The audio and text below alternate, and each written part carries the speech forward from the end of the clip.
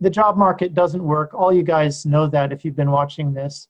And going around it is so important. And going around it means basically getting to the end decision maker. It has to happen. There's different methods that it can happen. I mean, you can lean on social media more than other people. You can lean on door knocking more than other people. You can lean on preparing those calls first more than other people. I've also got something called a video CV where we just compact your professional history into 20 minutes into, a format of a job interview where I'm interviewing you. We basically do the preparation, then we do the interview, and that's recorded like this is recorded, as we're doing a dialogue, and then we get that into the video CV, and then employers can casually just scan through it and get a sense for who you are.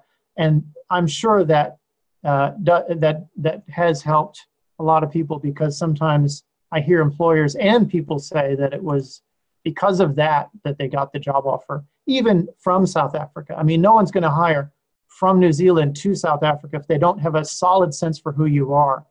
And that can't happen by a CV with bullet points. It can happen with a Skype call, but usually the Skype call is made because they already have a flavor that we're in the zone, right? They want to meet you.